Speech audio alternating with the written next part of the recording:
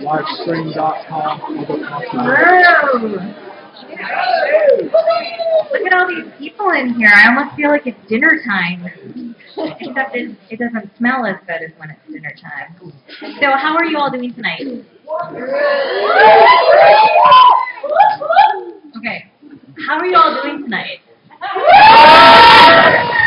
That's exactly what I wanted to hear. Welcome to Open Mic at the Pines. We're all so excited about this. Are you excited? Okay. Good. We're all on the same page then. First on our agenda are some special announcements by Mark Boyd. Hello, everybody. Let's give you a mic. Let's give me a mic. Yeah, because it's crowded. Hey there. How y'all doing? Thanks everybody for coming out tonight. I do want to let everybody know we are live streaming this. It is live on the internet and it is worldwide. And we're live now, and we already have people from Mexico, British Columbia, all over the United States. It's a little bit late for the European folks to tune in, but we'll usually pick one or two of them up. And so I expect everybody to represent well, and let's show them what our little part of the world can do.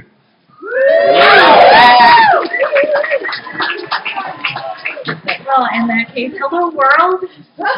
And those of you European insomniacs, we're not going to forget about you. Welcome to Penland, North Carolina. I'm just going to, Kata says hello. She's going to say hello again with some songs later. So just to reiterate, in case you didn't hear me running my mouth before, my name is Stephanie, and I have the sign-up sheet. So if you are even thinking about performing, even if you're not too sure, come talk to me. We will get you on the list, or we will talk about getting you on the list. I'm really good at talking about stuff. And then Kata will tell you that you have to just go ahead and get on the list. She even has a song dedicated to not being scared of performing at open mic, which is pretty cool. So I'm just going to open with a couple songs. I'm going to do this without sound, so that'll be an experiment. And then we're gonna get going. I'm going to announce the next person afterwards. I left my list over there. I'm such a professional. Who is it? Yeah. So Rebecca, you're going to be after me. All set? Okay.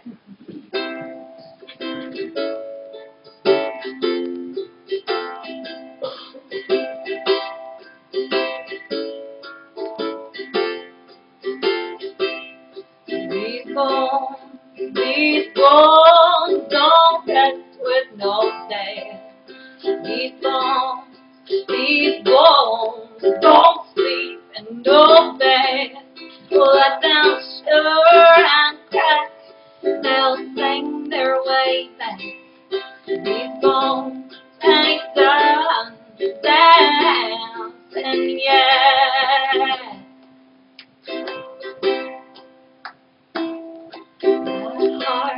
My heart, oh, it ain't mine to tell.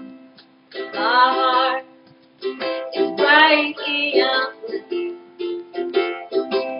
Well, let it burst unrequited to feed every fire, so we can warm our hands.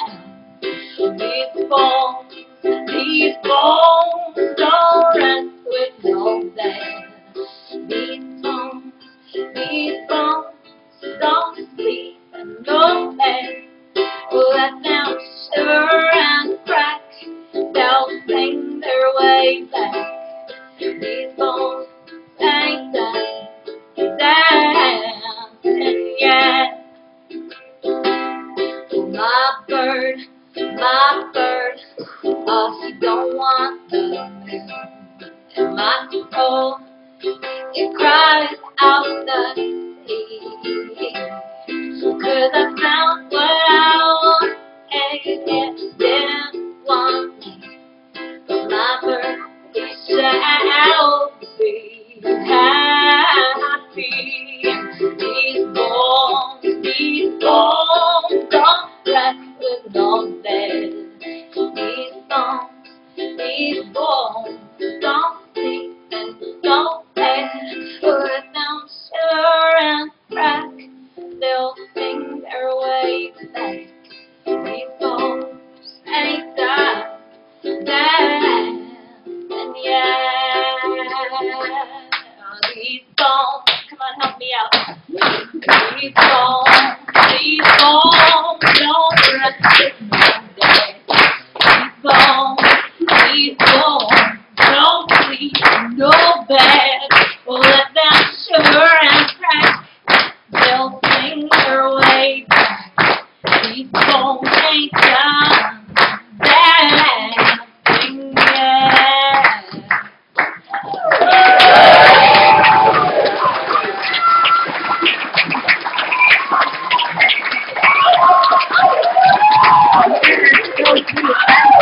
I'll tell you the truth, I haven't touched the ukulele in like 6 months, so that was really scary. So up next, we have Rebecca. You want to give Rebecca a super huge warm welcome to the stage?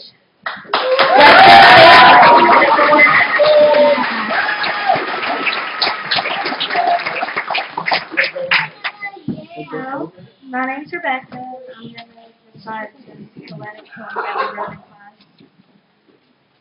My father was a great man. He just turned 35. I was only 8, my brother was 11.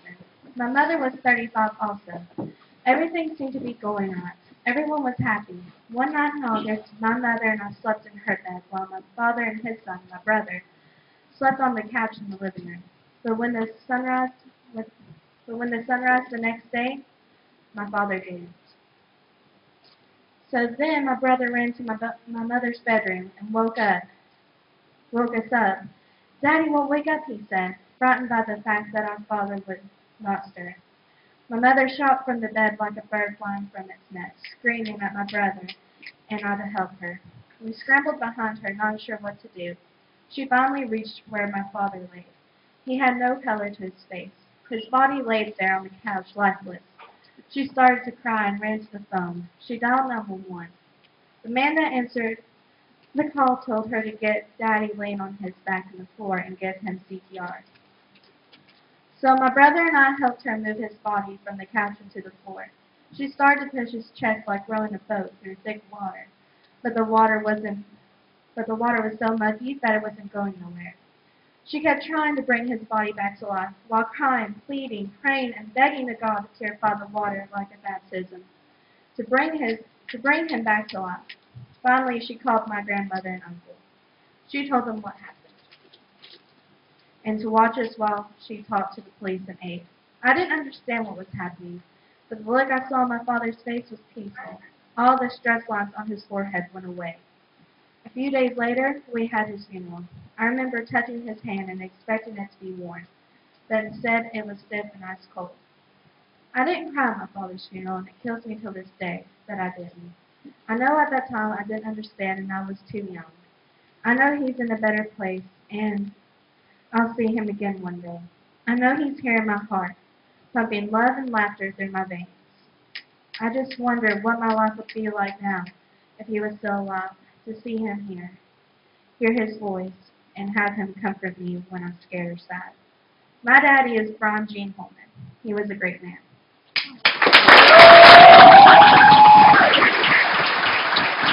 Make some noise for this wonderful student! Okay. Well, I'm not taking over as host. I just thought that I should step in and provide some context. So Rebecca is a high school student that one of the many. All my high school students, make some noise right now. All right. So if you were wondering, these new faces right here, these camouflage hats, these green shoes, these are all Mitchell High School students that have been developing poetry all week. And wasn't that such a lovely piece of poetry that she just read? So we're going to be hearing from a lot of student poets today, and there are a couple of, there's some etiquette, there's some spoken word etiquette that we should all be aware of. Okay, so a popular thing we say at spoken word open mic events is poetry is not like golf. You don't have to wait to the end to be like, okay? During the poem, as they're spitting these lyrics, as they're bearing their souls, you might have heard Stacy and I do it. One way that we show love is to snap our fingers. Let me hear y'all snap one time. Okay, so if you hear a metaphor that you think is really interesting, or he or she says a line that's really moving, I want you to snap your fingers. You can also like, or like, woo. And we just want to do things that are a little quiet so that you can still hear the next line that's being said. As soon as she's done, that's when we're like, ah! We go crazy at the end of the poem, but during the poem we snap our fingers. Cool? Okay, cool. All right. So I think that context is important, and we'll be hearing from a lot of students today, so show them your love and your support. Make some noise. The next poet up to the mic today for Hope.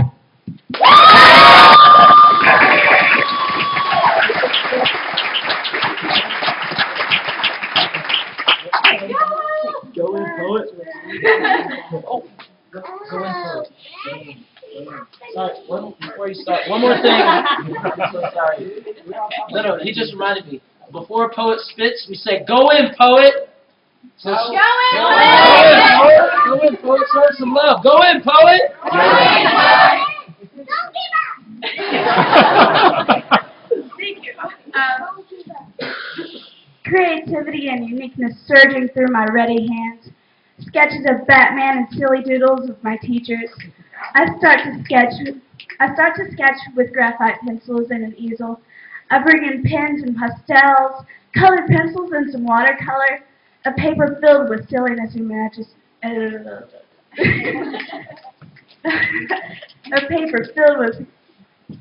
imagination, collages of photography and cameras floating all around my room.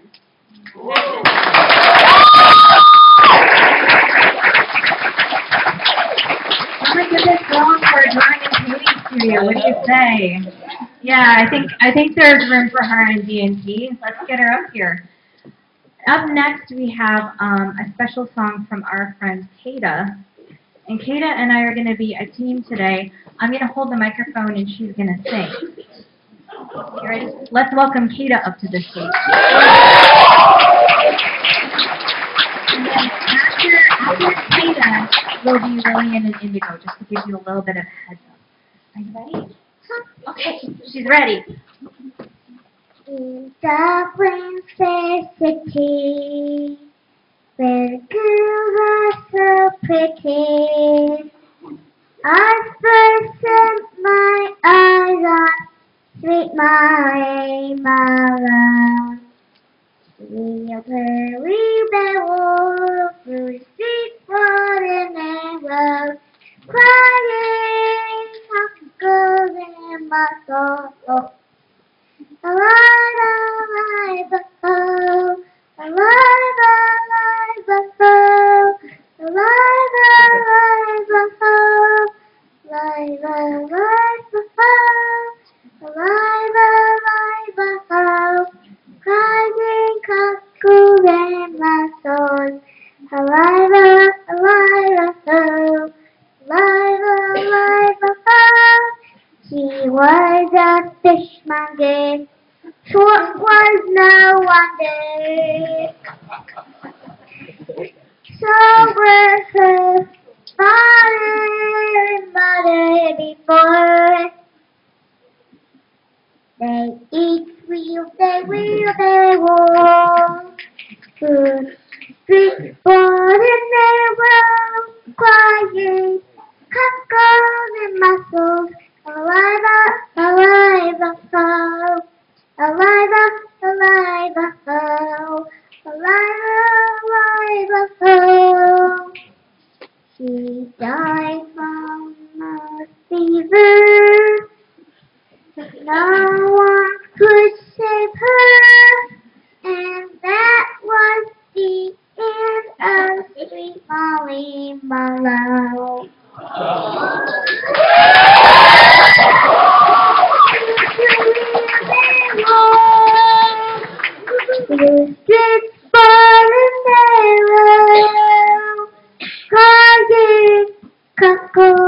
in my soul.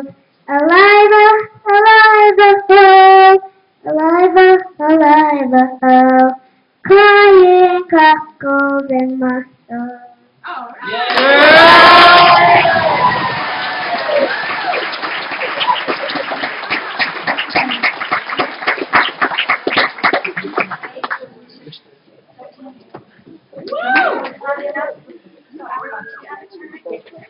Yeah, we want everyone else to have a turn, right? And I can do my other song. You can sing your other songs to me anytime. Give me a high five.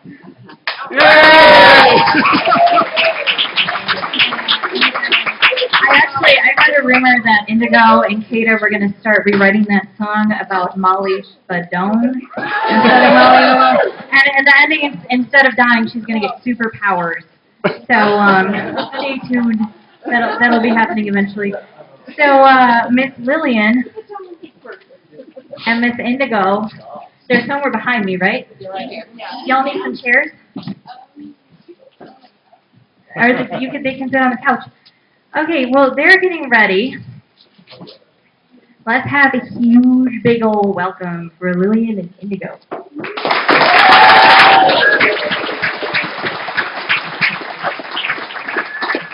And once again, if you would like to sign up, please come see me. I have the magical sheet and the magical pen. And it's a special pen. When you write your name with it, you suddenly don't have the jitters anymore. I swear. Comes with Molly Spadone's superpowers.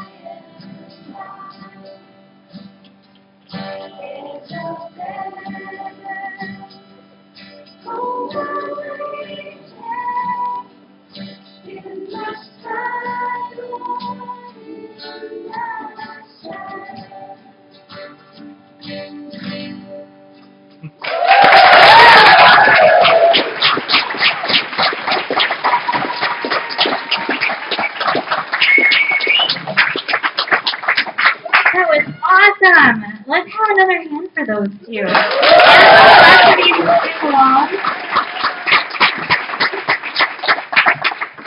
I really like impromptu sing-alongs. They're super fun.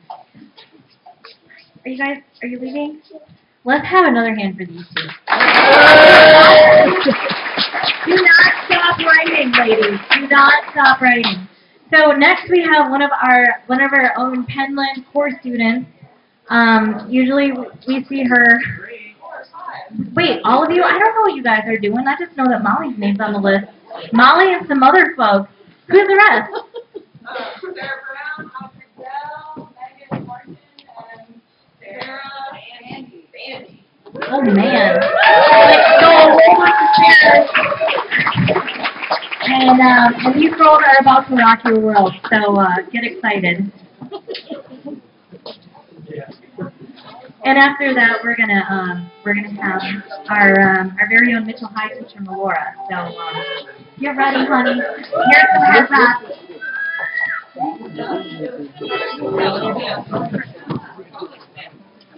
Oh, yeah.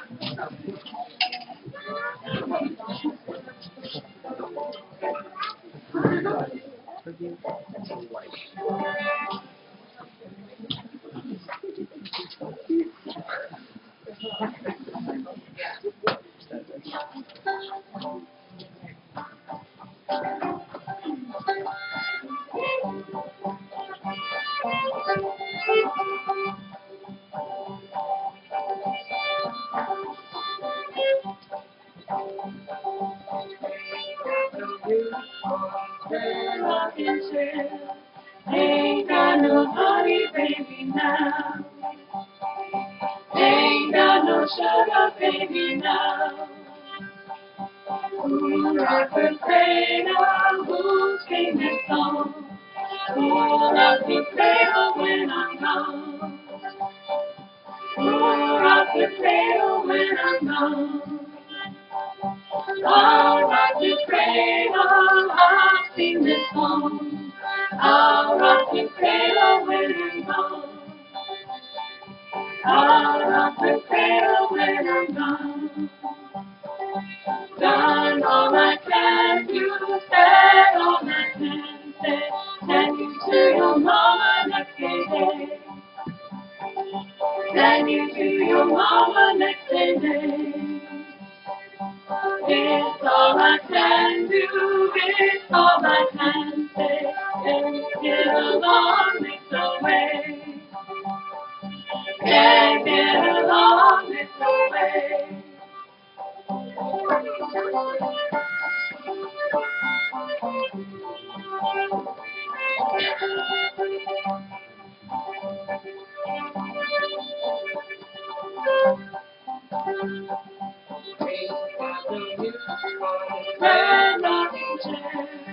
Ain't got no honey, baby, now. Ain't got no sugar, baby, now. Who rock the cradle, who sing the song? Who rock the cradle when I'm gone? Who rock the cradle when I'm gone? I'll rock the cradle, I'll sing the song. I'll rock the cradle when I'm gone. I'll rock the cradle when I'm gone. Done all I can do, said all I can say. Send you to your mama next day. Send you to your mama next day. And all I can do, said all I can say. And get along this way. Can't get along this way.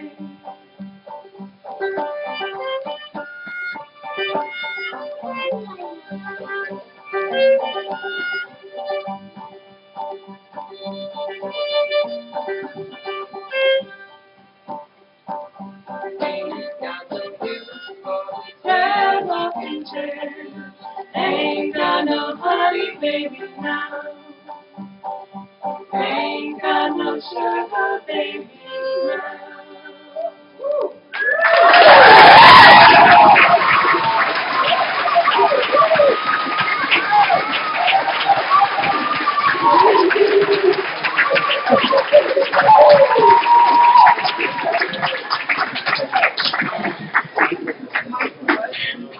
Wow. I mean, we know that they can make stuff, but we don't get to hear them sing a lot. That was really great. Thanks, ladies. Thanks so much. Up next, we have Melora. She's one of our very own Mitchell High students. She's a teacher. She looks young enough to be a student, though. I mean, yeah. We love Mitchell High. We love Mitchell High. Yeah. So let's give her a huge hand.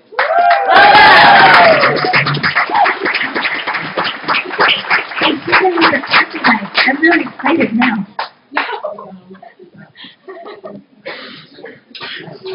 I teach school every day, but I'm like a nervous wreck. 1, 2.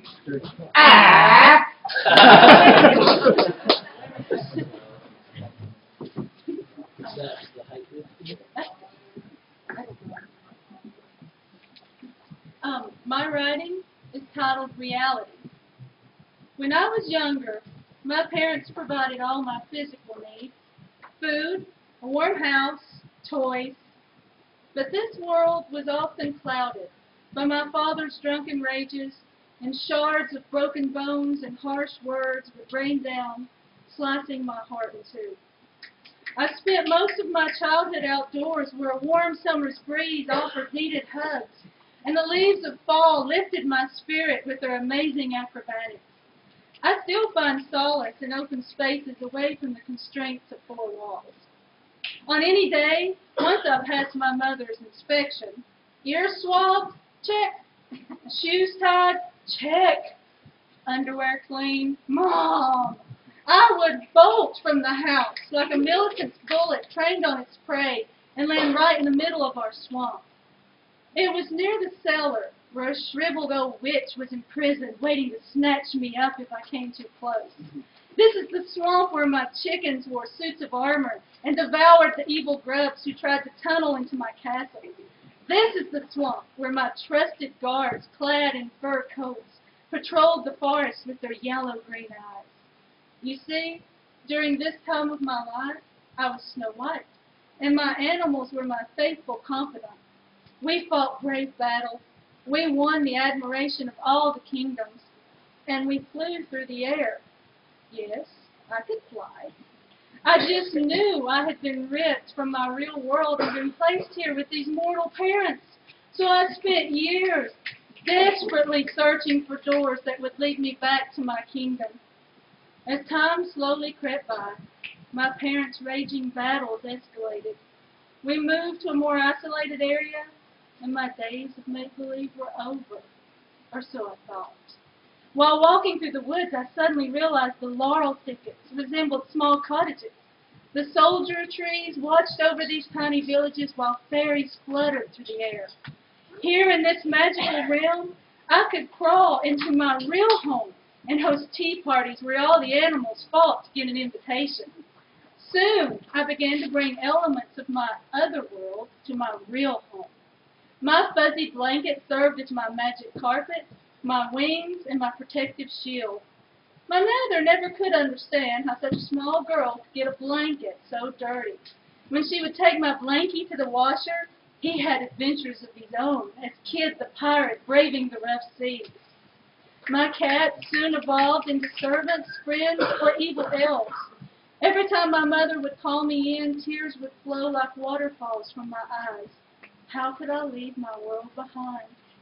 Now, a realm of this magnitude and power was not to be content to be visited only once or twice a day. Soon, my new acquaintances began to follow me home. They lurked behind the trees and slipped through the door when no one was looking. The lion and the tin man guarded the door to my room so my father's anger would not reach me. As I dove under the covers, the lid of Oscar's trash can would close behind me and I was safe. Soon, my mother would become worried. I began asking, Mom, when I say lizard, leaping, or lollipop, why doesn't a giant letter L fall from the sky? Mom, why does lightning not flash and thunder not roll when I go 1, 2, 3, ah, ah, ah, ah? Mom, can we please leave here? I can tell you how to get to Sesame Street.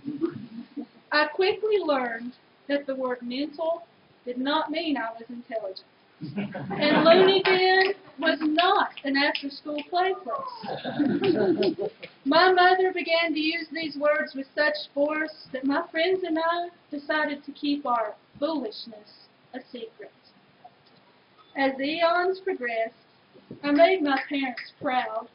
I earned a bachelor's degree, eventually a master's, and became a responsible adult. I raised 2 children on my own. I paid bills. I need glasses. And I grew old. But in the real world, I cast spells with Harry Potter.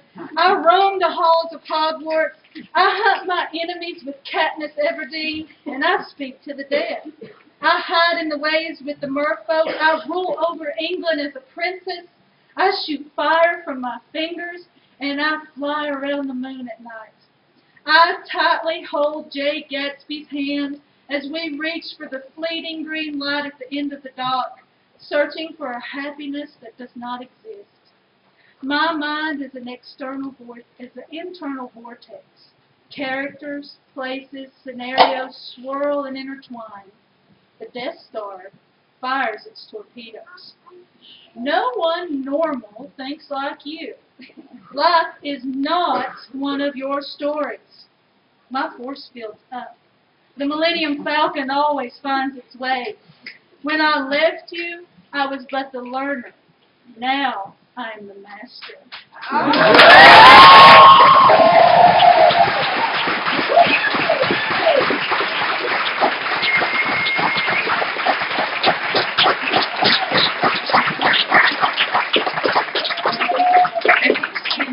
Our next door neighbors, and we just don't realize it. Or Melora and I at least had the exact same childhood, so I hope our kingdoms never go to war. If you would, give Melora one more hand.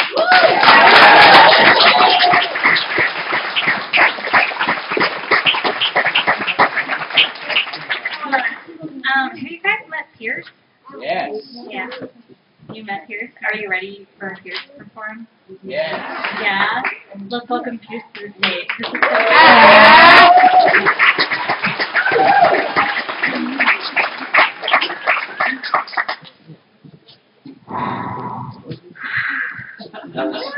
There's Melora was the teacher for the 11th graders that I was in a 3rd and 4th block 11th grade class, and there's a picture of Han Solo and Princess Leia with her face and her husband's face superimposed on the character.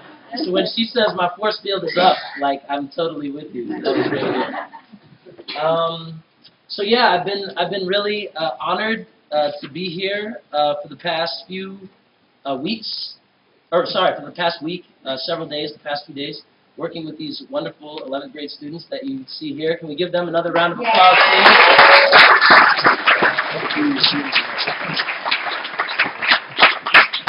And I think we'll hear a few more of them spit over the course of the night, I hope.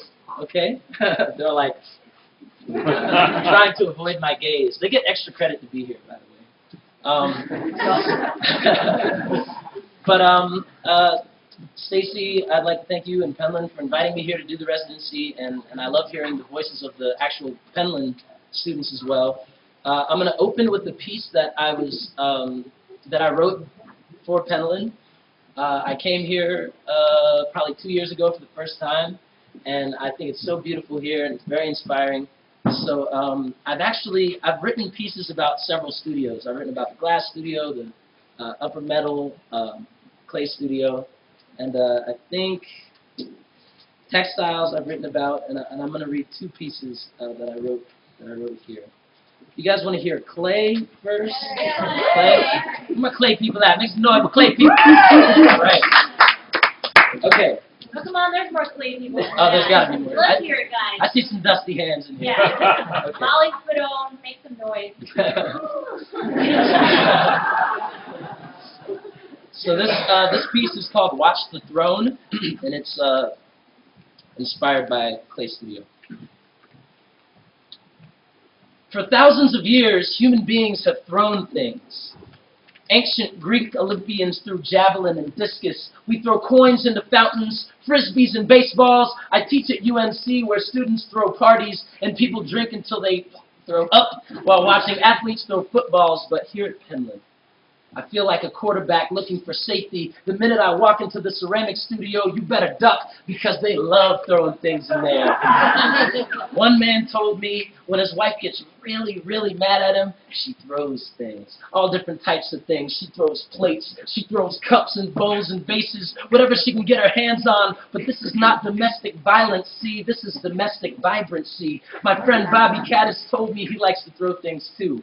He throws pots and mugs and sculptures until his fingernails are stuffed with clay like God's fingernails must have been when she first sculpted her son Adam from the dust. Here at Penland, 2 hands and an open mind can transform the earth, literally transforming the earth beneath our feet by rotating it 360 degrees on a wheel, much like the Earth's axis. What power! The pottery studio at Penland is like Mount Olympus. I've watched apprentices of Zeus reach into the earth and serve dinner on tectonic plates, carving fault lines into the earth's crust. They serve us a slice of life, fresh from the furnace, glazed and burnished. One man told me he quit his job as a banker, exchanged earning pay and owning stock so he could mold clay and throw pots. His latest piece is a gravestone. He sealed his past in a ceramic sarcophagus and ascended from the kiln like a clay phoenix, ready to exhume his soul from its tomb. He came to Penland so he could shape and mold his destiny. He studied under a Japanese emperor so he could surround himself with 1,000 terracotta warriors. He dug into the experience, and now, years later, he appreciates the ability to throw, having thrown himself into the experience at Penland.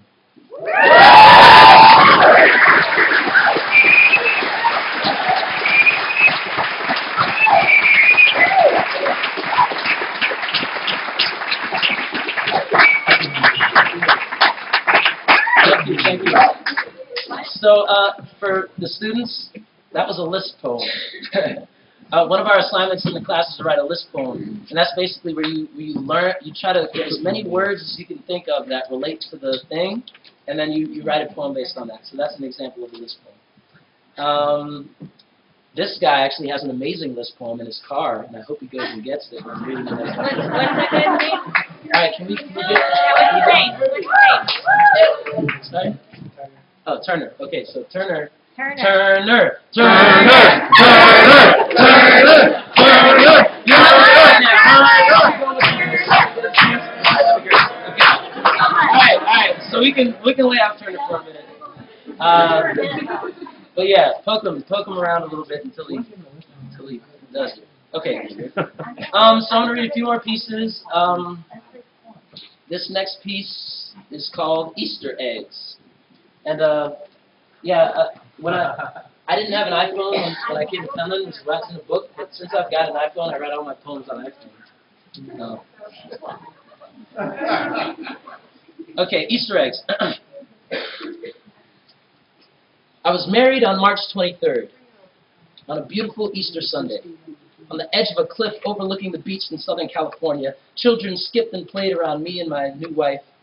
We watched as they crawled between bushes and under rocks like little hermit crabs, searching for shells. And I noticed an egg in the grass by my feet. I picked it up and studied the egg. It was brown with faded yellow stripes on the side, and I thought to myself, what a concept. Easter is a deeply religious holiday meant to memorialize the ultimate sacrifice, brutal murder, and miraculous resurrection of a prophet. But many children believe in a different miracle, that a giant bunny went around the park laying Cadbury eggs for them to find. At the time I didn't realize it, but the children were not the only ones on a scavenger hunt that day. With a belly full of chocolate eggs she wanted fertilized, my wife had hatched a plan. And months later, our son Justice was born. The very next year, I found myself again on Easter Sunday staring down at my own little Easter egg. He was 3 months old, and this was a very bad egg. It was already spoiled rotten. Have you ever smelled rotten eggs on Easter Sunday? It's deceptive. At first glance, all you can see is the shell glistening like white china, and you wonder, what's inside?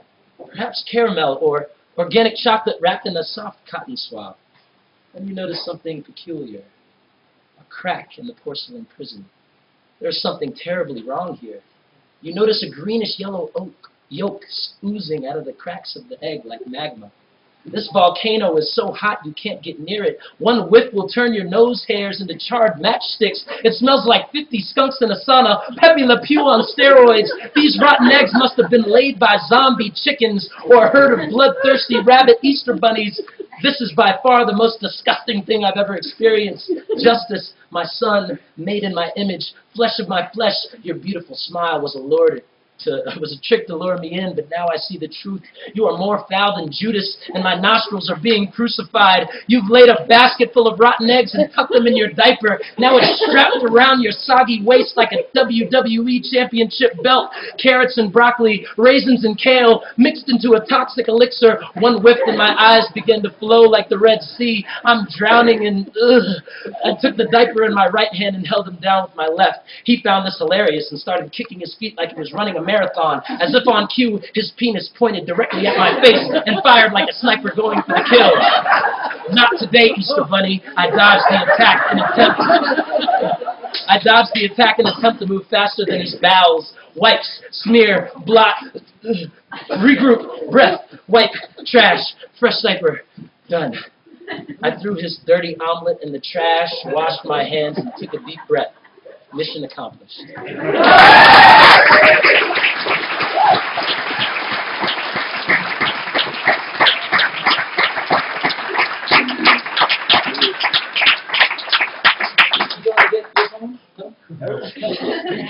Alright, Turner Classic. I'll give you $5.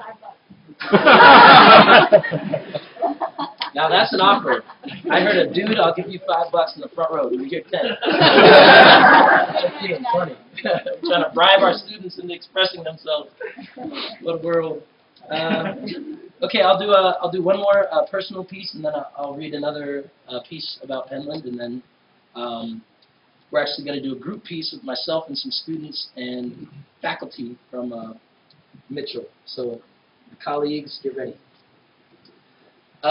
Okay, this next piece is called Captain America, and I encourage my students really to write about things that they know a lot about, that they care a lot about, and I'm a huge comic book fan. And does anybody know the story of Captain America? For anybody in here who's not familiar, what's his backstory? Who knows? Anybody know? You want a Captain America fan? Anybody know?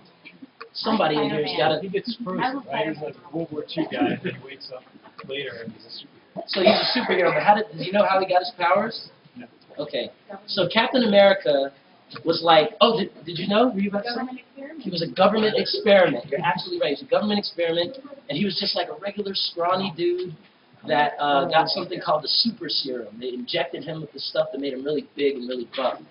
And, you know, I thought about that, about the champion of American justice with the shield and his flag really was just like a regular guy that was injected with a foreign substance, and that's what made him a hero that we idolize.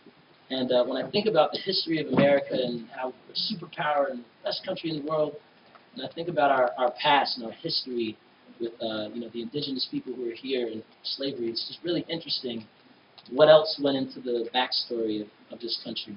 So this piece is called Captain America.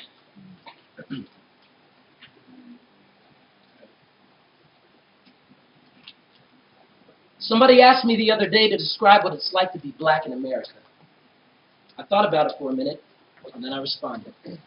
Captain America. He may seem like a strange candidate to represent the black experience, but if you look at the biography of the character, you'll find a hidden heritage America's embarrassment. On the surface, he's just red, white, and blue. Red blood, white skin, blue eyes, $1 million smile. A champion of freedom, a defender of justice. But let me tell you about his background. Before he covered his face with a mask so he could breathe while others gasped on the poisonous fumes of his patriotism. Before he ducked behind his shield, motionless like a statue, claiming to uphold the statutes of liberty, while actually he was frozen in a bronze cast, while the bronze skinned were outcast as not second, but third-class citizens, a bronze cast.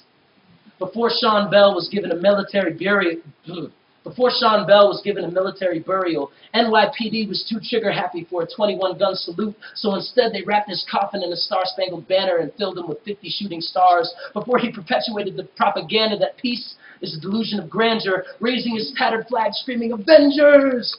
Like the dim-witted Boy Scout who didn't get the memo that the summer camp MO was supposed to be adventure. Before he was Captain America, he was a scrawny immigrant called Steve Rogers, the spitting image of America's forefathers, who, much like Steve, immigrant settlers from Europe who claimed to discover this country were actually too weak to survive in America. They lacked the strength, knowledge, will, or stamina to thrive in this hemisphere, so they commandeered black bodies for a vicious experiment, extracted our souls, and made a super serum composed of black blood cells. You see, all blood cells, but when blacks bled into southern soil, it produced unprecedented growth. It put American strength, agility, speed, reflexes, and wealth on steroids, and transformed 13 British colonies into one robust superpower. The process devoured black corpses, extracted remorseless resources, leaving us lifeless or brainwashed, and despite failed efforts from champions like the Black Panther, the Super Serum program remains intact today. America still pumps black heroes and heroin into her veins, addicted to performance-enhancing thugs. These days, they trap us in cellars. They trap us in cellars where we bleed and sweat for pennies on the dollar, making products that whites sell. And it's ironic because it's so hard to get a job that many ex-felons end up becoming white sellers themselves. Selling white to black buyers, it's a vicious cycle like a red, white, and blue bike with sickles for handlebars. And if you're black, sickle sells you a ticket to sickle sells you a one-way ticket down the highway to hell, and the last stop is an American jail. This is the secret of the super serum, that we, you, me, are Captain America. We are the super soldiers, and we only got two choices. Either live inside the syringe called prison, feeding the American fiend, or pledge allegiance to the streets of this despotic regime in pursuit of the American dream. Somebody asked me the other day to describe what it's like to be black in America. I thought about it for a minute, and then I responded, Captain America. Click, clack, Captain America. Click, clack, Captain America. Click, clack, Captain America.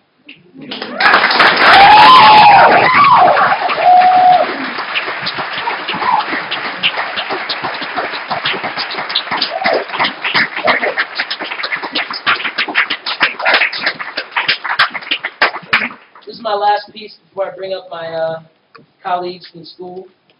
And 1, 2. A little backstory. This is about my first time in upper metal. And I wear jewelry, but I never really knew how it was made until I came to Penland. And it's really quite interesting. You go in there and everybody's like clicking on stuff. It kind of sounds pretty cool. So I'm going to try to replicate the soundscape that I heard when I first came into upper metal. So.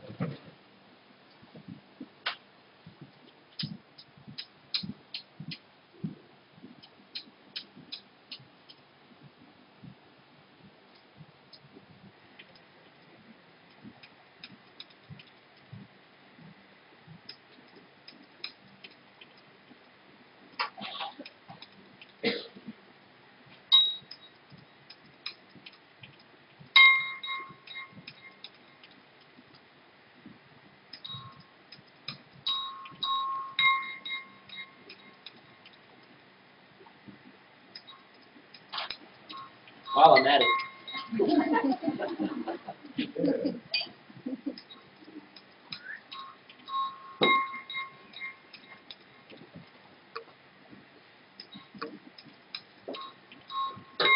It's called the conductor.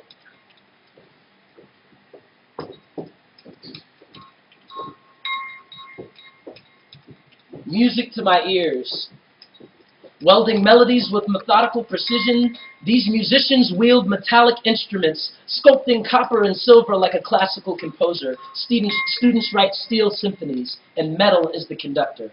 Slamming hammers into anvils like xylophones, creating notes and tones that send chills through my bones. I feel like I'm in a jazz club during the Harlem Renaissance.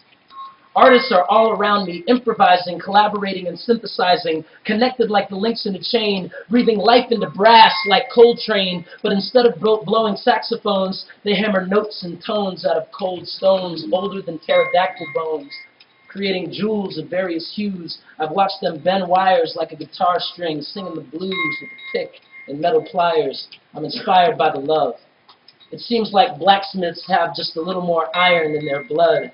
Whether you design rings that look like they were meant for Mayan kings or melt metal into golden streams as architectural structures emerge from your dreams, I love to listen when your hammer sings.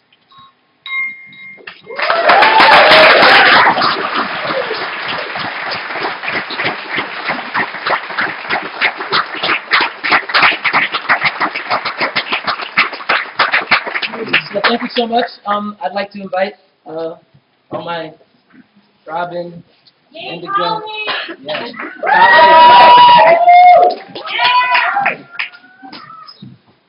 Oh, come on, guys. We can give them a better welcome than that.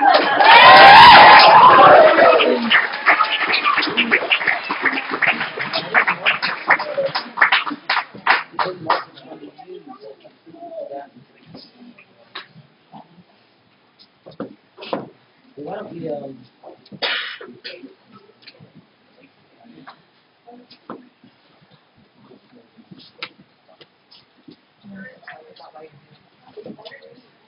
okay, so one of our students who participated in the after-school program with us couldn't be here today. She works at McDonald's and she just couldn't get off work.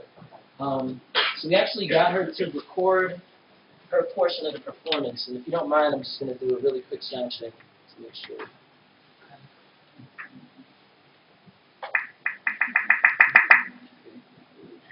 I always wonder, why do some... Okay, cool. Do you think we should go with her? Yeah, we should go with her. Okay. Alrighty.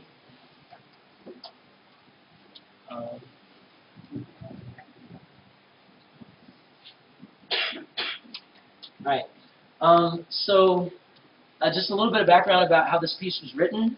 In addition to doing daily workshops with these wonderful 11th graders in class during the actual school day, we did an after-school program where students of various mediums and backgrounds and grades and faculty as well came, and we created a group piece that we're going to debut for you now.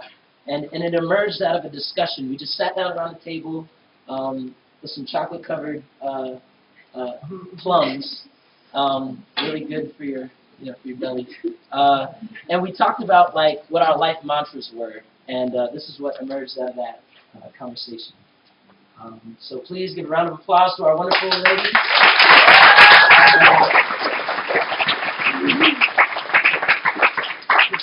We're gonna have a quick group huddle.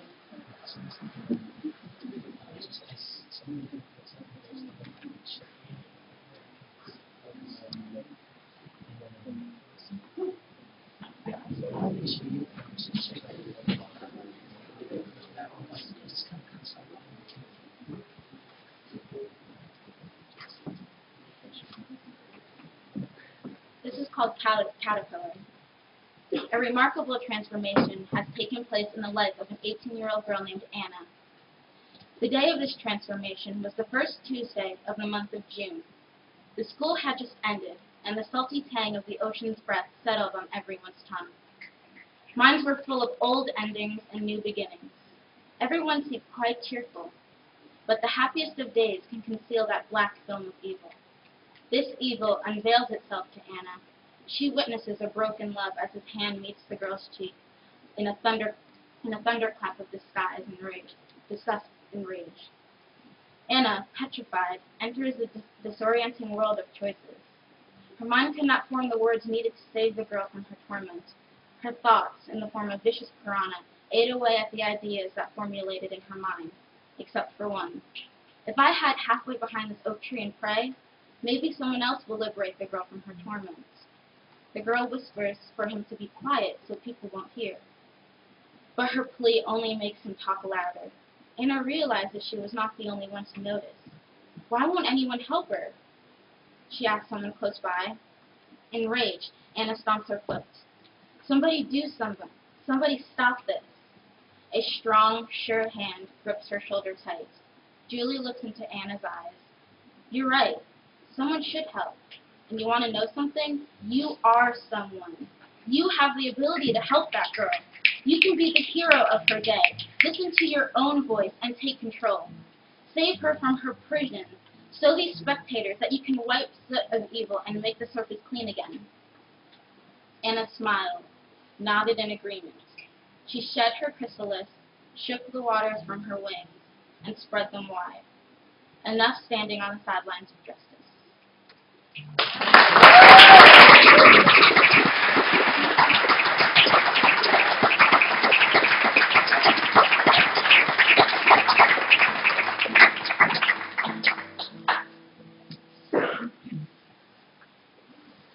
Have you ever been petrified? Frozen stiff, bones like popsicles? I get that way sometimes when I hear someone say something cold-blooded.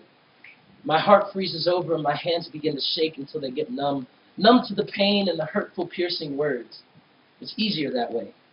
When I hear something so biting, so bone-chilling that my tears freeze before they can spill from their wells, I get hypothermia. I shut down. First my body, then my mind. Like a mummy wrapped in snow, my silence is an icy sarcophagus. I bury myself in a cold grave, a fortress of solitude nestled in a lonely glacier, nestled in a lonely glacier. But if a cold person can drive an ice pick through your heart, maybe warm words can help you defrost. What does it take to make a stand, to speak out, to thaw off and get mad, to stop being so dang cool and get hot? When you hear something that makes you shiver, why not melt that cold remark with a warm smile? Massage those cold shoulders with boulders of hot coal. Breathe fire like a dragon and let your wings fan the flames of friendliness. Vomit volumes of liquid hot love like a benevolent volcano. All you have to do is ignite a conversation. I've had enough of the cold.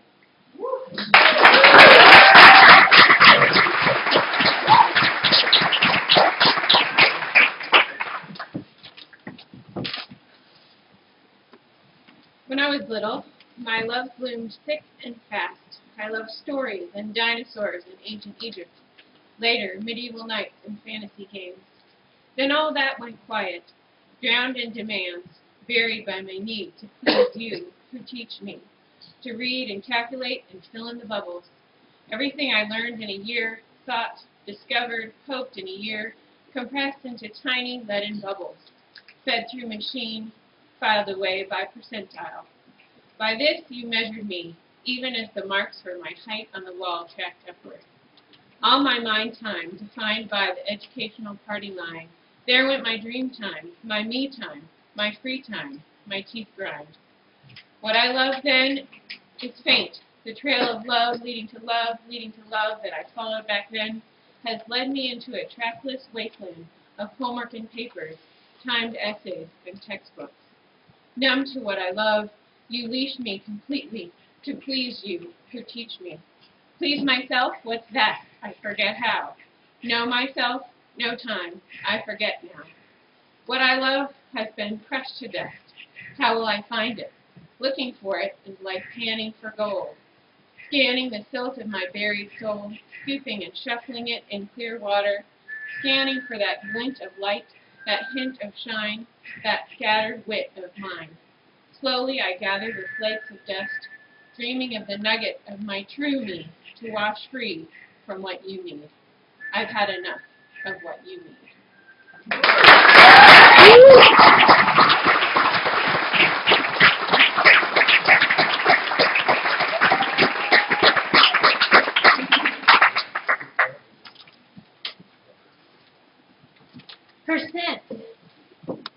Percentum, by the hundreds. They are the 1%.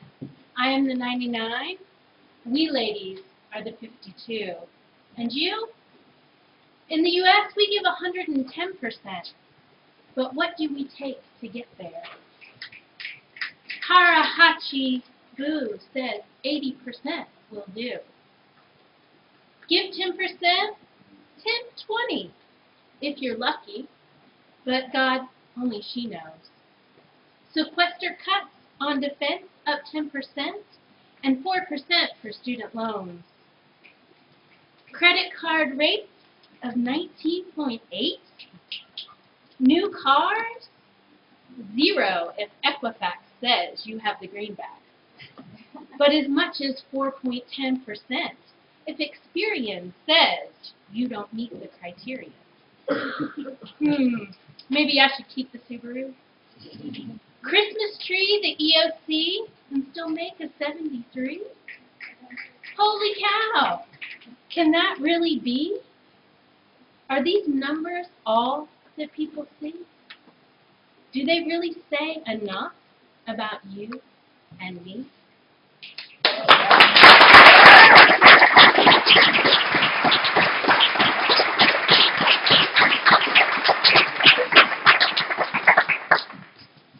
This poem is inspired by a fortune that I got in a cookie many years ago, and the fortune was, enough is as good as a feast.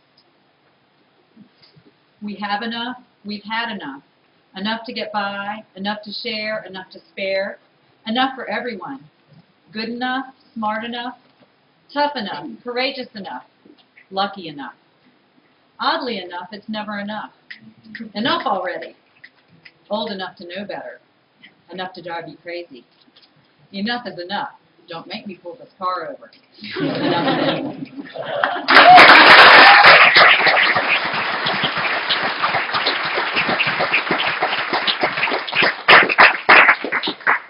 These words are from our student, Selena. I always wonder, why do some people get sad? Pero yo me pongo a pensar, yo también huyo del mal que me enoja, buscando el bien que me falta. I do escape from the wrong that angers me, looking for the will I need. But then I just start to think about stuff, and I see stuff more clear. Because más que las penas que me duelen, las esperanzas, pero yo me digo sola, I can't fix that, be a better person, not the girl I am right now. I want to see something different too, but I can't, because I'm afraid. And if you're asking yourself, afraid of what? I really don't know of what I am afraid.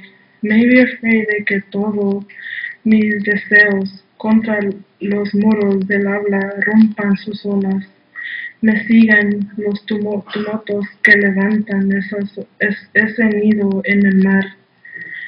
That it can blind me. I can't do it because my hopes do hurt me, that I will hurt myself even more. Pero la flor que lucha en el agua me sostiene más adentro. The flower that fights in the water sustains me in the deep sea. Y más afuera me lanza, cierro los ojos y miro. Tiempo that happened to me throws me out of the sea. I close my eyes and I look. The inner tongue that sings in my ear. But after that, I realize that the world is so pretty and God has something good for me.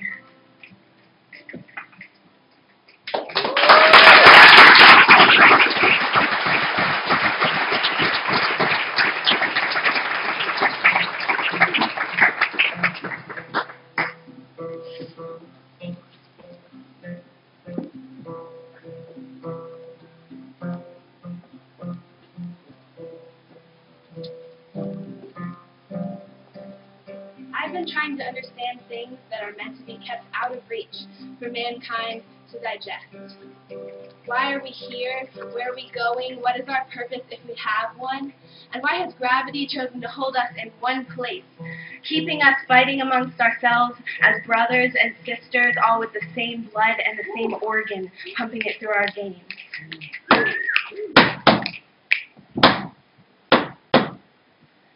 I've come to realize that I don't have all the answers, but I know why I get up in the morning.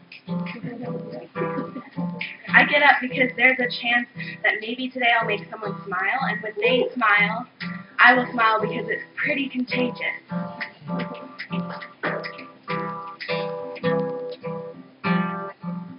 I get up in the mornings because I have a hope that maybe there's a reality in a place where people have enough. They don't have more than enough, but they have enough, and that's all we really need. I wake up because I have a passion, and because I have dreams to follow. I have dreams that need following. I am in love with music. And I think that when you have a passion and you follow it, then the world starts to make sense. Yep. It doesn't make sense now, but maybe it will if you start to follow your passion and your will. So once you follow your passion and the world starts to open up for you, the pursuit of happiness is no longer a pursuit, but it is right here.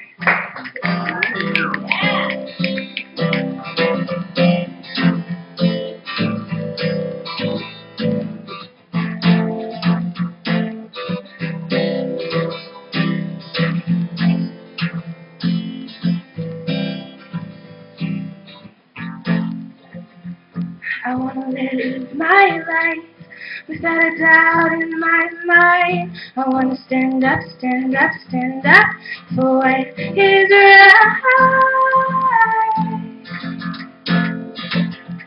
And I won't have enough to throw away, but I'll have enough to get by. And together we've got a whole lot of time. And together we've got a whole lot of time.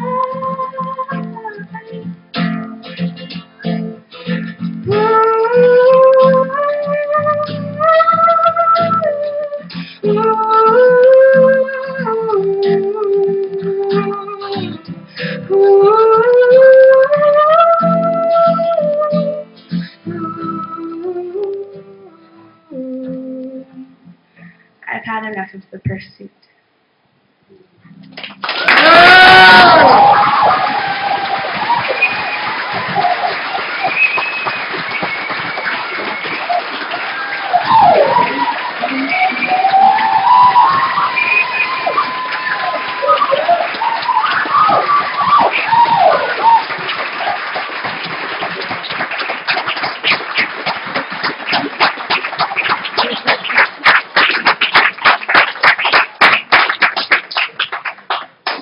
Man, that's so tough to follow. So is Turner getting a poem out of his car? Any update? Man, I offered you $5. He's a tough one. If anyone can help me out with that, that'd be awesome. So I'm going to do just something little, and then we're gonna have Wes, which is pretty exciting. He's my other favorite coworker. I'm not going to tell you who the other one is. So I need a little help for this, though, because I have no rhythm. A little fast. So let me start you out, and then you're going to keep me going, okay? That was a really valiant start, though. But I didn't learn to rap between lunchtime and this evening like I promised some of you I would. So. I'm so disappointed. Oh, I hate to disappoint him.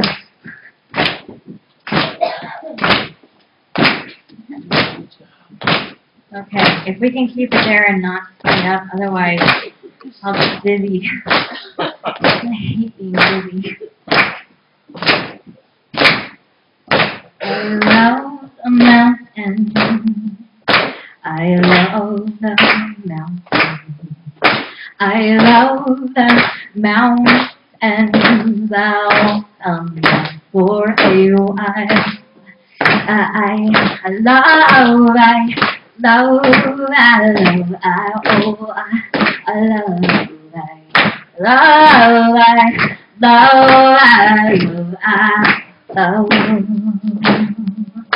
I love the highway.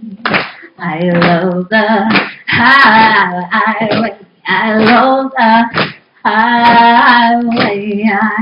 I drive I love,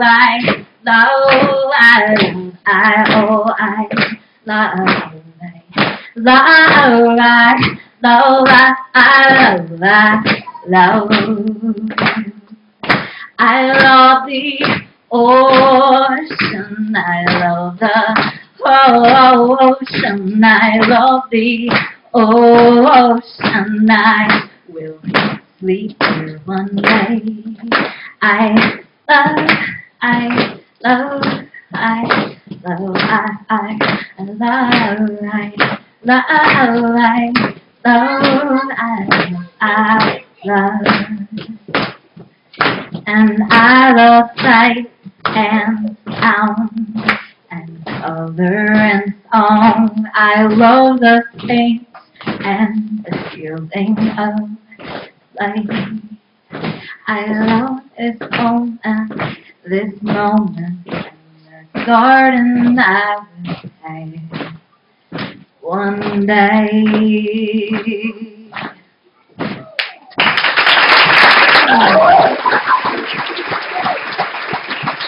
And at the same time, you're really, really sweet. This is how I get spoiled. If you can just keep that applause rolling, because your very own West Stitch.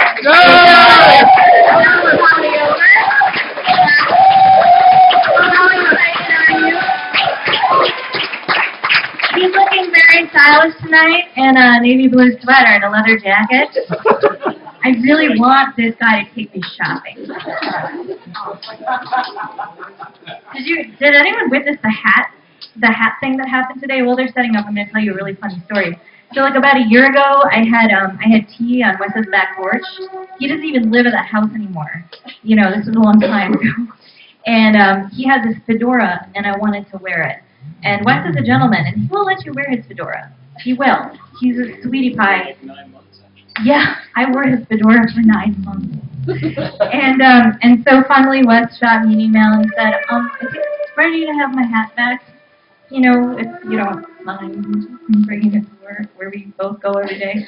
And so this morning I grabbed the first fedora out of my cedar wardrobe, and I was so excited, and I went to Wes, and I said, I have your hat! And I took it off my head, and I put it on his head, and he looked at me like, this isn't my hat. It's actually a much nicer hat than mine. So he's now wearing my Stetson as collateral. It's from Walmart. Moral of the story, if you lend something to me, I'll probably give you something nicer back. Lend me stuff. So be stingy. Are you ready? Yeah. Where would you? You can stand up right here. What if I? Just sit. You think I'm just nervous. That's some fancy equipment, guys.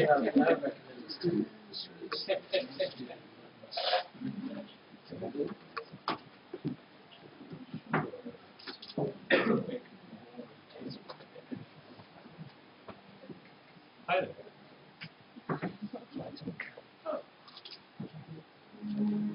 Check, check. Okay, so I came up with this afternoon, so be gentle.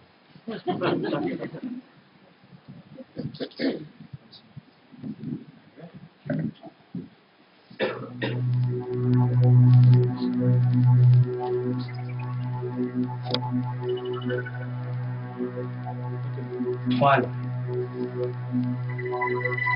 I've waited all day for this. The magic hour when I gleam in the eyes of wolves.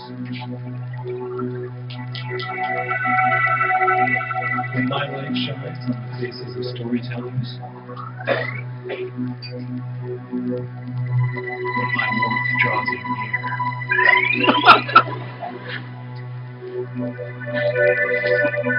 I'm dangerous, naturally. But I can also be a friend. And this is my story. Oh, you thought it was their story. The gods and giants? Well, they had their magic castle. And I had my flames. And I said I'd like to burn it all down. Didn't I get my wish? Didn't I? But you know, that's the end. And this is just the beginning.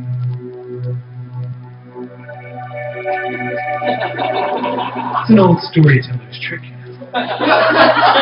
To begin with the end. So this is the end. This is how it begins. It begins with me. begins with fire.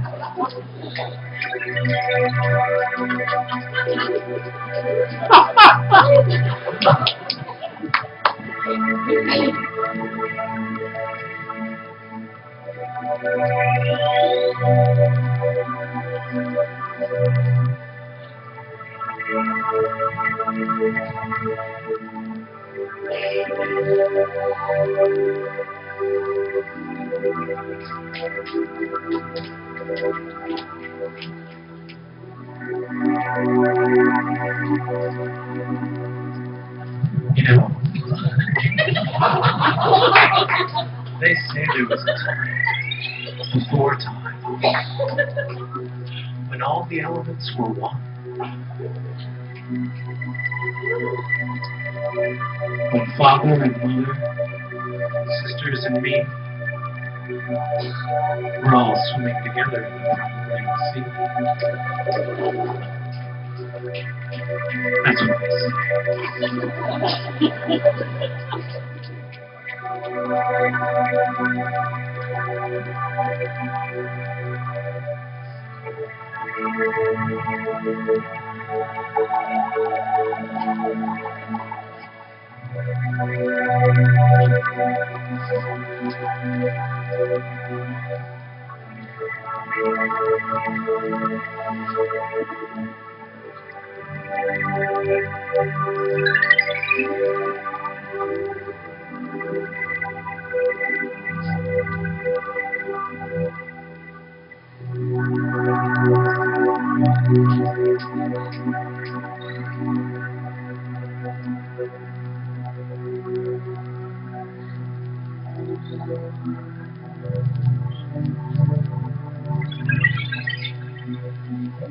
Thank you.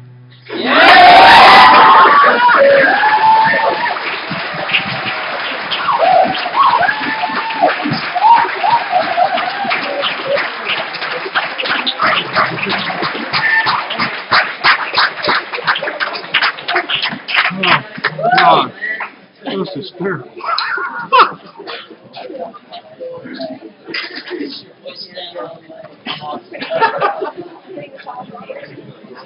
Ladies, you single.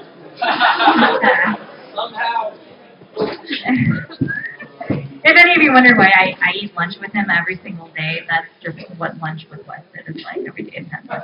Yeah, he sometimes brings a synthesizer to mine. It's pretty cool. Let's have another hand for Wes.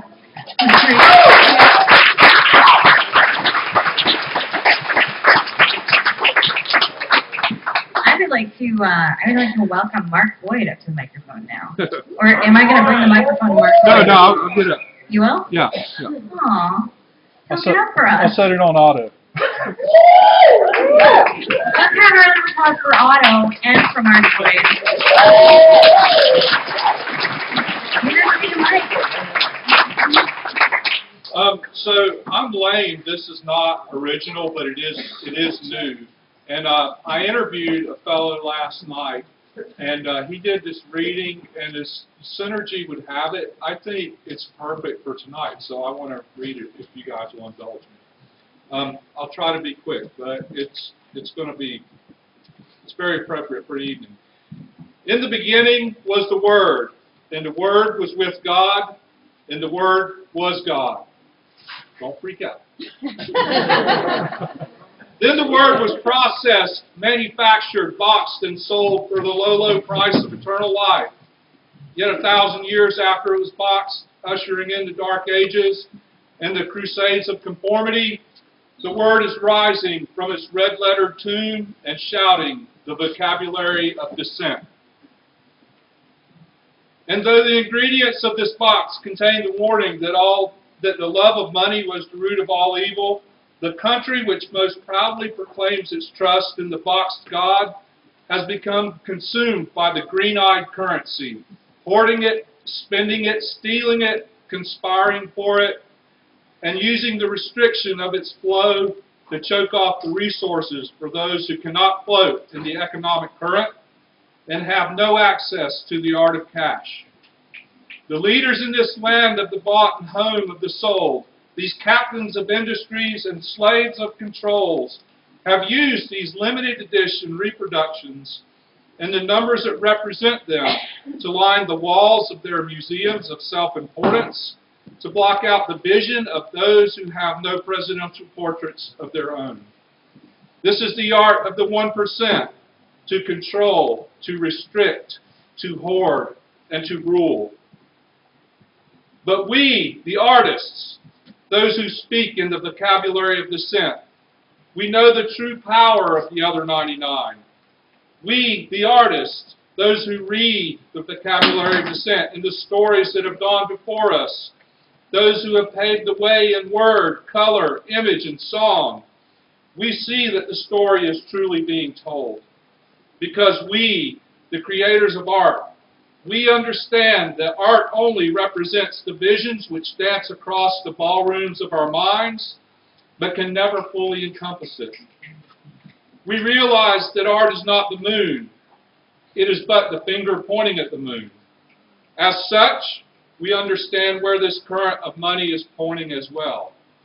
For those collections of art, these folds of paper, these shekels, these coins, these glimmers of value, have for too long been idealized as value itself. But we, the artists of life, whose fabric of existence is woven with the word of truth, the vocabulary of dissent, we know that the art known as currency is not true value, but only a representation thereof. We are now seeing past this ruse and understanding these works of art as nothing more than playing cards with which they are gambling for our lives. For all of art, the intangible and the utilitarian is no more than a lie that points to truth, logos, the word. And because of this lie, we must shout the vocabulary of dissent. As the world around us quivers and shakes over the pending dissolution of the economies we have held so dear, as wars rage around us due to the unquenchable thirst for power, which tortures the poor souls who have none of their own, we, the artists, the proclaimers of the vocabulary of dissent, and the representatives of the 99%, we know that we have a greater power within us.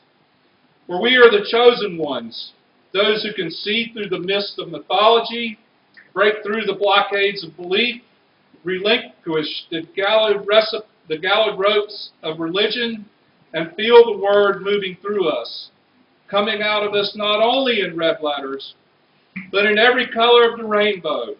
It is through this prism of expression that we write the world in the words in the vocabulary of dissent.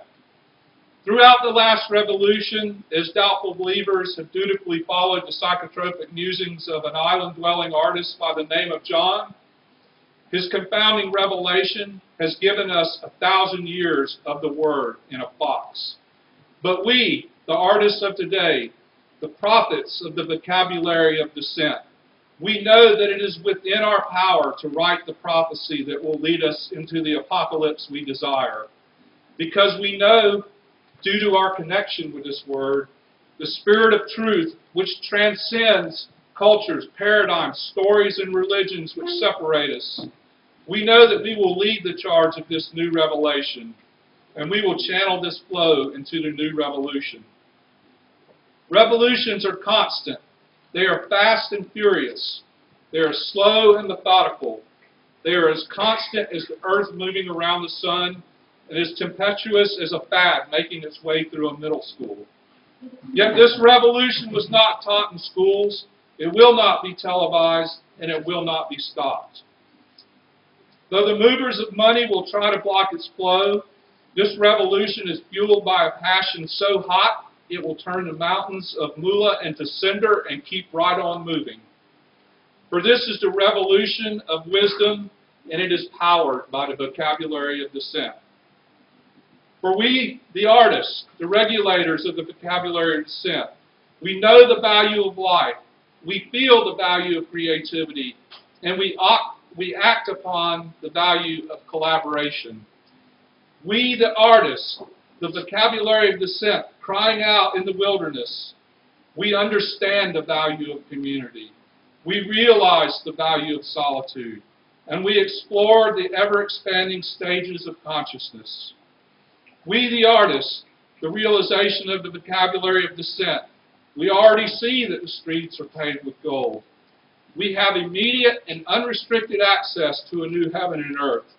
And we, the artists, hear the call of the goddess and the echoes of her muses. Yet we honor the Father for the direction he has given to us by pointing to his prod. We honor the Mother for the comfort she brings us in the warmth of her womb and the unfoldment of her eternal lotus. And we realize our brotherhood with the Son, who spoke so loudly in the vocabulary of dissent, to point out the simple wisdom of loving the universal artist that we all know with our hearts, our minds, our strengths, and our souls. And through that unbreakable spiritual connection, we find the power to love our neighbors as ourselves.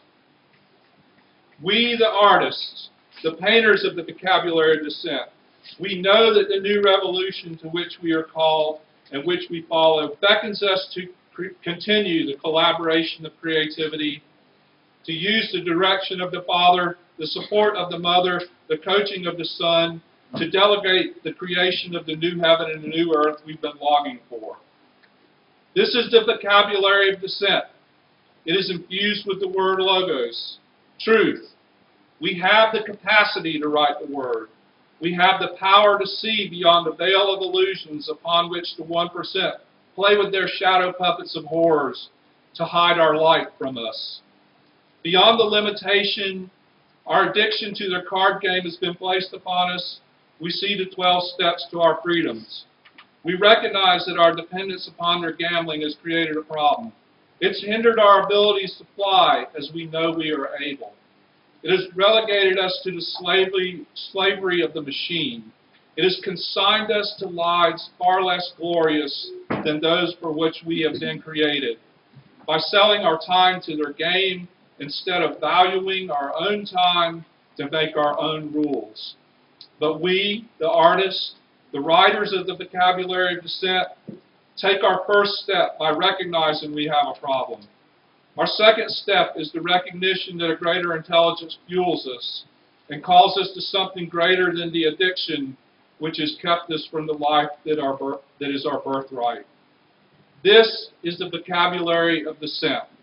Be free, have faith, give hope, shine love, and right the world.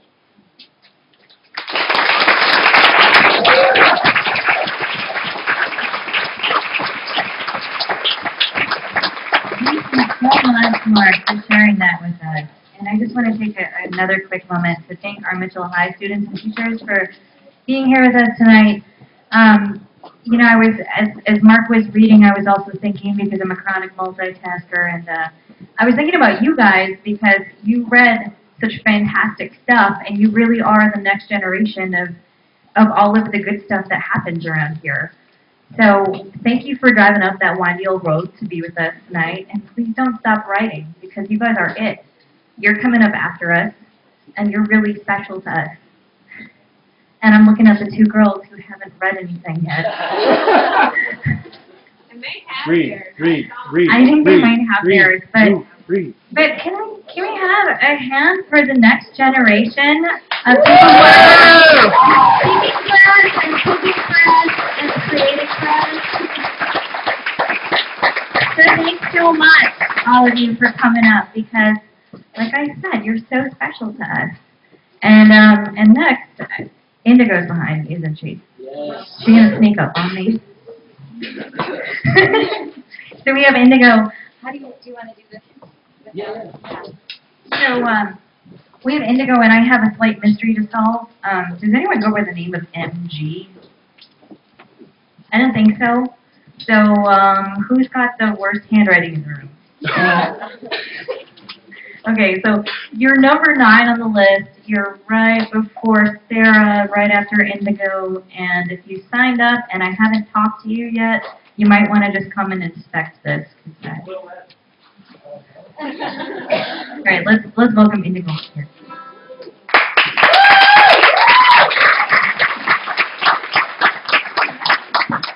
La, la, la, la, la.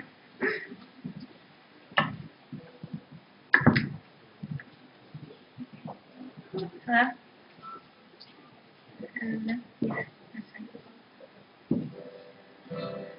I was gonna do one of my own songs, but I need a capo for it and I lost it when I was prancing around the field up there. So this is a song by Bright Eyes and it's called The First Day of My Life.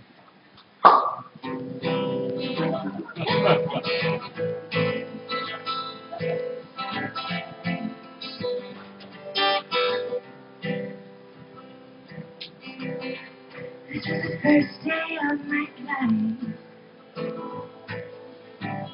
I swear I was born right in the doorway. When out in the rain, everything changed. There's spreading blankets on the beach. Yours was the first face that I saw. I thought I was blind before I met you. I thought it was strange that everything changed you. As if you just woke up. So I thought I'd let you know that these things take forever, and I essentially am slow. But I realized that I need you, and I wondered if I could come home.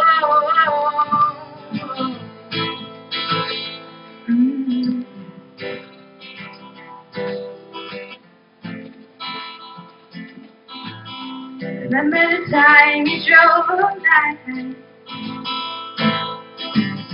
just to meet me in the morning?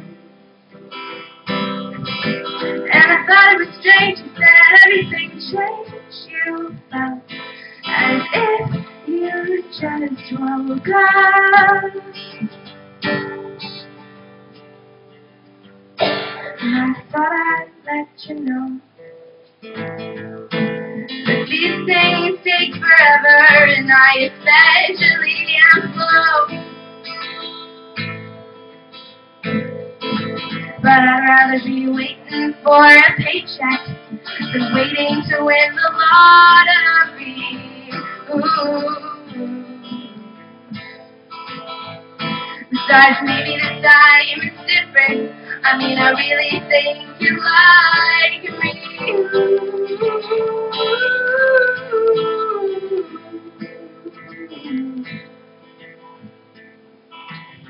And this is the first day of my life.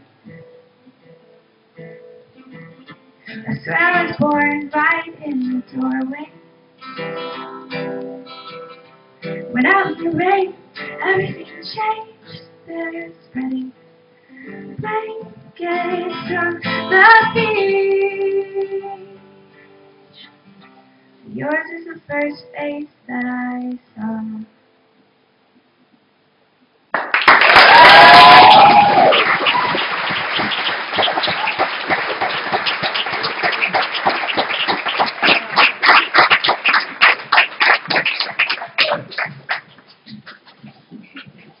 We're so excited up here, me and Pierce. We're so giddy. You guys are awesome. So, I haven't solved the mystery. Is there a Meg in the house that was going to do this?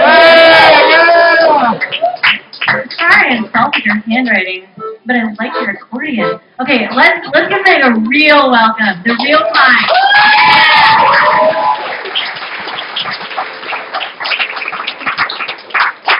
And then Sarah is next. Paper is white. Ink is black. Is this coming through? No. Maybe I'll just skip it.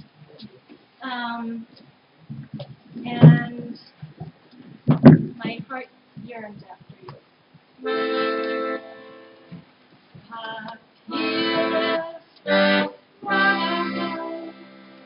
One is so sure. So dear mind, please sleep of mine. For traveling galaxies, dry tears, no I know. zwischen dein Schenken zu Hause dein Freund. Nächster bin ich einfach gewählt. Wir schöne Mädchen, wie Gott gefällt. Wir schöne Mädchen, zu dir kommt nicht ein. Zu deiner Schwester Eva, zu deiner Schwester deine Mia, deine Tanja, deine Luna, im Heiland der Freie, Männer,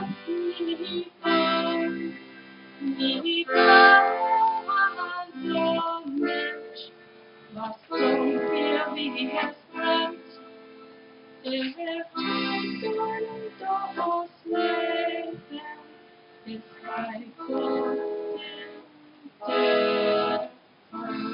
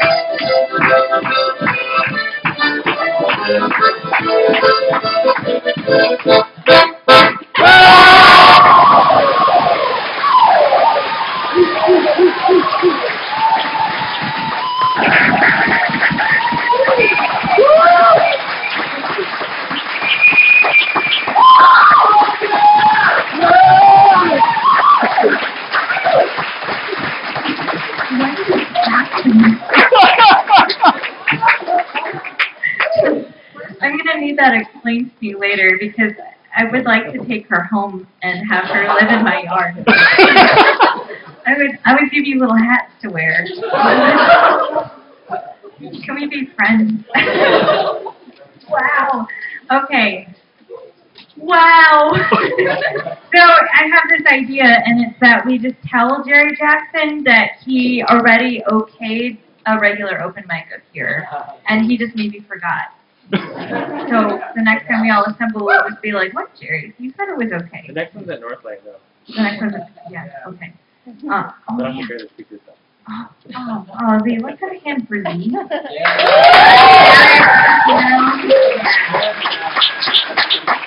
We just have a few more left. Yeah, the next one's at North Lake. It's already planned, right? Yeah. I heard Jerry was performing. No joke. Yeah, he was the best jokes, and he was gonna wear his special shirt, you know, with the paisley. And the orange shoes. Yeah, I love those. So Sarah.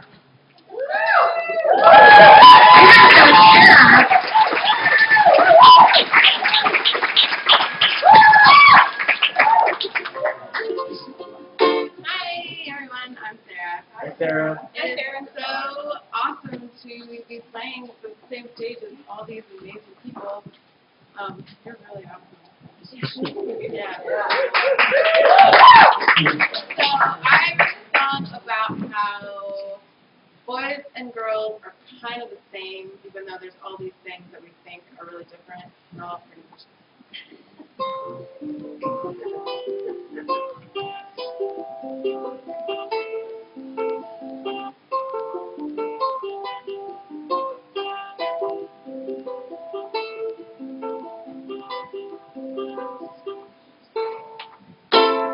I know you're mine.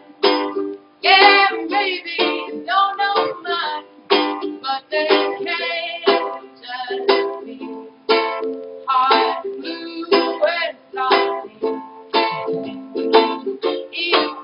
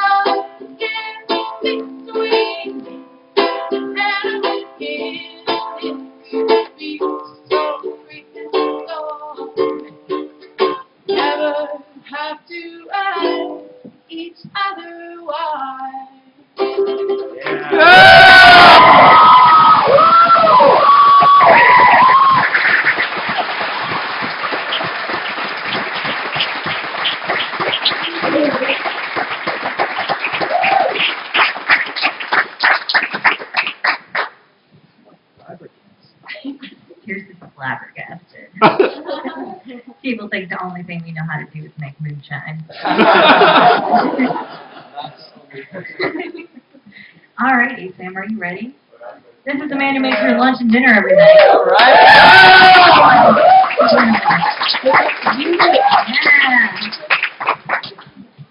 The chef.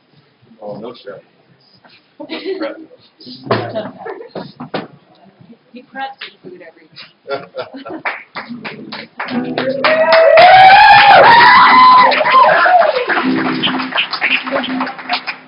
So this song's got a sing-along. And it goes, row, row, row that boat. Row that boat from show to show. Live your life with working men. Row your ass on back again. I don't know when it comes.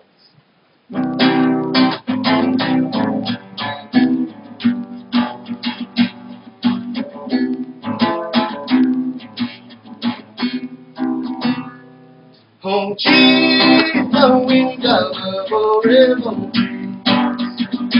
Long through my head, all I'm seeing ain't nothing like it. Oh, gee, the wind of a river. Long through my head, all I'm seeing ain't nothing like it.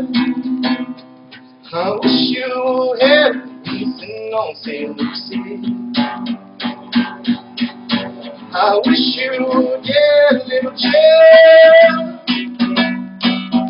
So I give you my jacket and your gentleman. 'Cause we all know I'm not one for damn sure. Oh, geez, no, we got forever. I'm going through my head, all on skin, ain't nothing like it. Oh, gee, Louise, would you be my dog? Run my hand to your head, oh, but skin ain't nothing like it. I must be a fool if I wrote you a song. Not like you even care at all. And miles and miles and miles away. I wish you would be mine someday. Oh, gee, Louise, I love a river. Run through my head, all on skin, ain't nothing like it. Oh, gee, Louise, I love a river. Run through my head, all on skin, ain't nothing like it. Row, row, row that boat.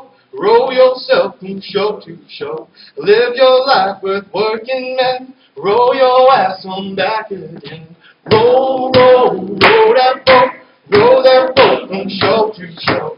Live your life with working men. Row your ass on back again. Row, row, row that boat. Row that boat from show to show. Live your life with working men. Row your ass on back again. Row, row, row that boat. Row yourself from show to show. Live your life with working men. Row your ass on back again. Louise, Louise, I love a river breeze. Roll through my head, all on skin, ain't nothing like it. Oh, gee, Louise, would you be mine? Put my hand to your head, oh, skin, ain't nothing like it. Run my hands to your head, oh, my skin, ain't nothing like it.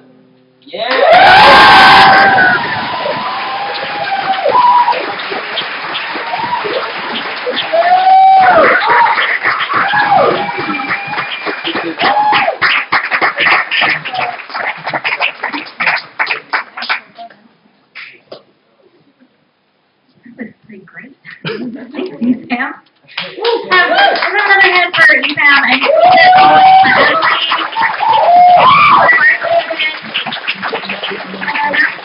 And we also have, after Emily, we have Jacob, and then that is it. So, three more, Emily. I don't know. Can y'all hear me if I don't have the mic? Can y'all hear me? Yeah. Okay. All right. I'm going to speak for you a poem that, one of many poems that I was introduced to this week by Paulus Berenson. And this is a poem by William Stafford. It's entitled, When I Met My Muse. I glanced at her, and I took my glasses off. They were still singing. They buzzed like a locust on the coffee table, and then ceased. Her voice bellowed forth. The sunlight bent. I felt the ceiling arch, and I knew the nails up there took a new grip on whatever they touched. I am your own way of looking at things, she said. When you allow me to live with you, every glance you take at the world around you will be a sort of salvation. And then, very slowly, I reached my hand out, and I took her hand.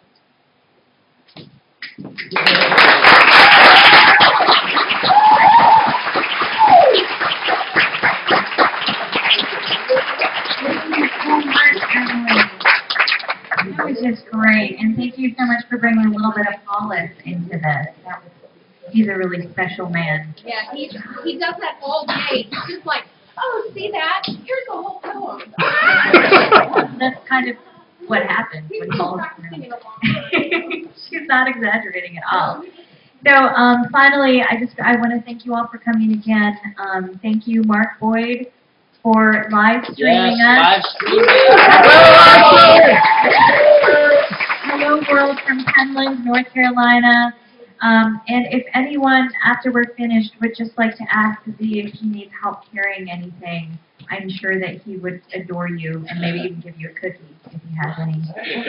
Okay, he's not going to give you a cookie, but you'll still be a really great person. We just need to move the chairs over to the side of the room. That's all we need. We got you. And let's have a big, huge welcome to our closing act, Jacob.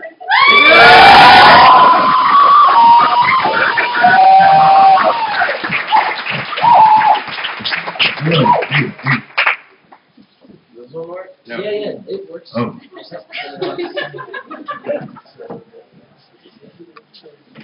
Oh. 1, 2, 1. 1, 2.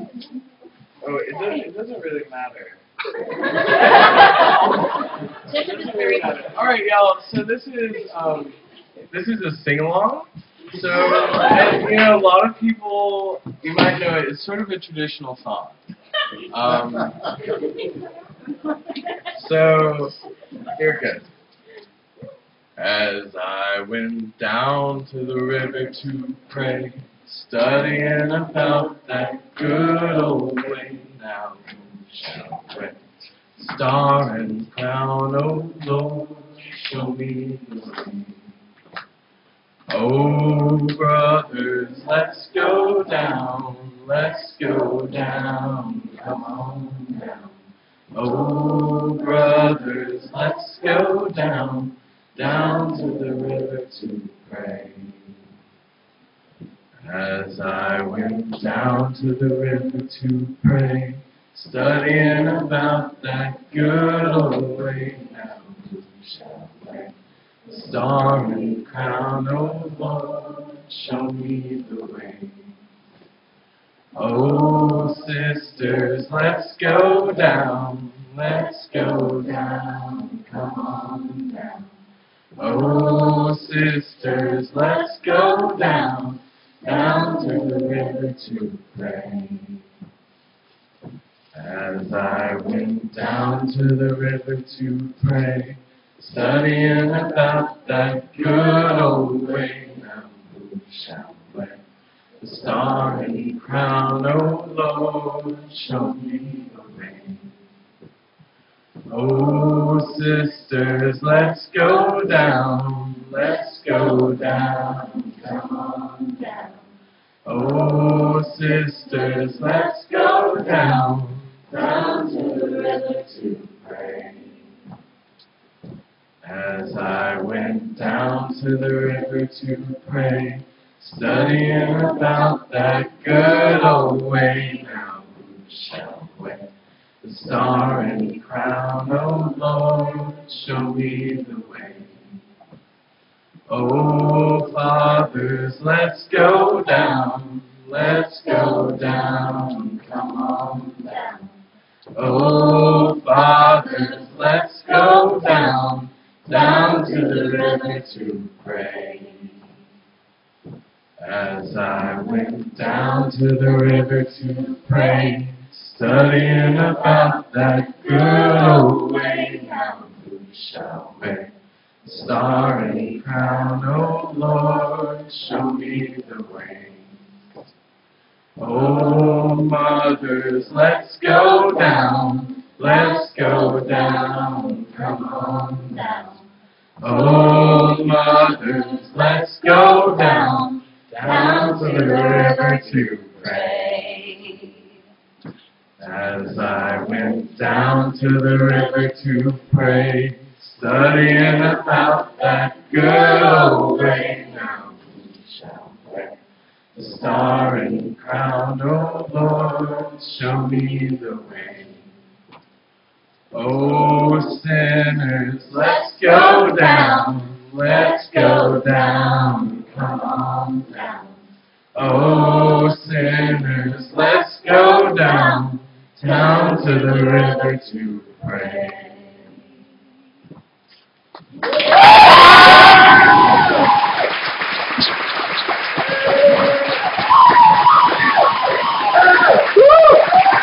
We could do that all the time. That was great. Let's keep that applause going. Let's thank Pierce for coming and all the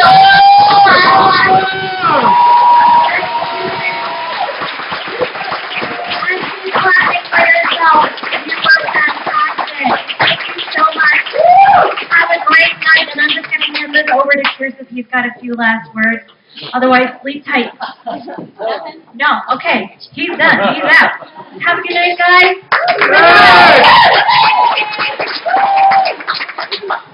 Somebody wants to lie. Oh, I think that I can own you. No, I can't control you.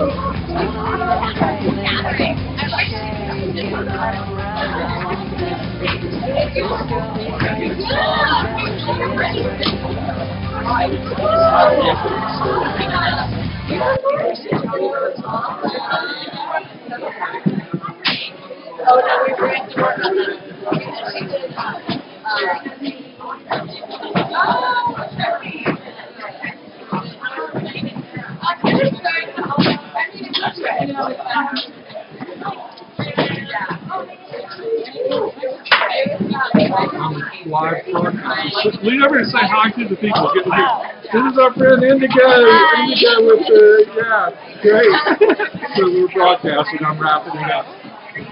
So that's it tonight. Live from Penland School. Open mic night. I have to say that it was probably really successful. And I hope you guys enjoyed it. And thanks for tuning in and watching. And I totally will have this one in the loop and into archive. So we're going to wrap it up so I can break it quickly down. You guys take care. Have a good evening. Love you all. And we'll see you Monday morning for Democracy Now! And Tuesday evening for Air Occupy. Thanks for tuning in.